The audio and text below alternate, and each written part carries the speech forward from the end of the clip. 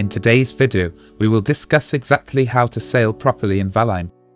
When sailing in Valheim, each ship has 5 sailing modes. These modes include reverse, stall, 1 notch, 2 notches, and 3 notches. When in notch 1, your boat will begin to paddle as indicated on the top right. This will provide a constant speed even when you are going directly against the wind. You will also paddle while your boat is in reverse. Contrary to what you may think, the boat will not be at max speed when going directly with the wind. It is actually better to have the wind facing straight to the right or to the left of your ship. The fastest way to turn your boat is to raise the sails to notch 1 while making the turn. If your sails are fully down, it will cause you to make a much wider turn than needed.